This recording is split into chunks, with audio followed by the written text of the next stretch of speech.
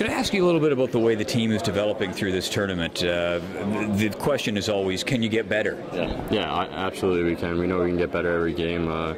We obviously, against a little bit weaker opponent, we didn't play the way we wanted to, but the two strong opponents that we played, Finland and Canada, we had pretty good results, and we got to take that out of our game. We got to just focus on what we can control, and that's playing hard for 60 minutes, and hopefully we can do that down the stretch.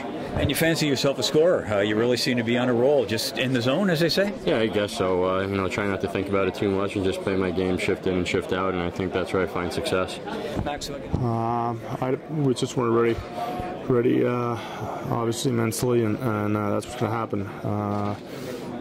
Start of the game was it was unacceptable for us, and in front of our home crowd, home fans, that's embarrassing, and we have to learn from it and move forward and make sure that mentally we're there. Physically, we all know all the good teams are in top shape, but it's all mental, and we got to learn from that. So to learn from it, I'm guessing you just take away some anger.